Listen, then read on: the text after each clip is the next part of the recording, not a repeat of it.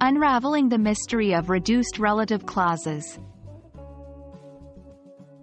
Hello everyone. Welcome back to our English language learning series.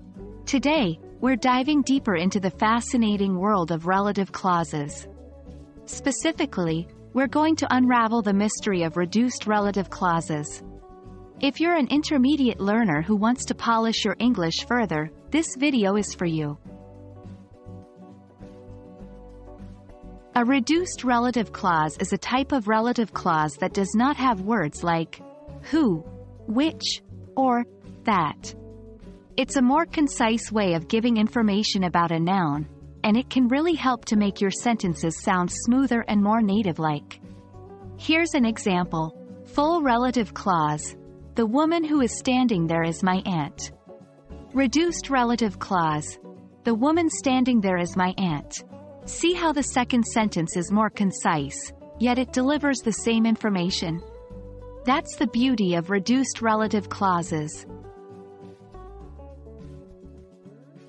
Now that we understand what reduced relative clauses are, let's learn how to form them. Generally, we can reduce a relative clause by removing the relative pronoun and the auxiliary verb. 1. Present participle, ing form. If the relative clause is in the present continuous form, we can reduce it by using the present participle. 2. Example. The man who is driving the car is my brother. Becomes, the man driving the car is my brother. 3. Past participle, ed form. If the relative clause is in the passive voice, we can reduce it by using the past participle. 4. Example. The cake that was baked by my mother is delicious. Becomes, the cake baked by my mother is delicious. Remember, not all relative clauses can be reduced. But when they can be, using a reduced form can make your language sound more fluent and natural. Learning is best when it involves practice, isn't it? Let's now look at some sentences and try to convert them into sentences with reduced relative clauses. 1. The boy who is swimming in the pool is my friend. 2. The documents that were submitted by the applicants are under review. 3. The book which is written by J.K. Rowling is a bestseller. Think about how you could reduce these sentences. Here's a hint. Think about the verb forms in each relative clause.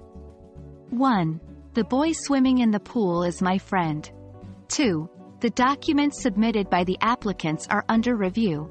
3. The book written by J.K. Rowling is a bestseller. Remember to keep practicing with different sentences.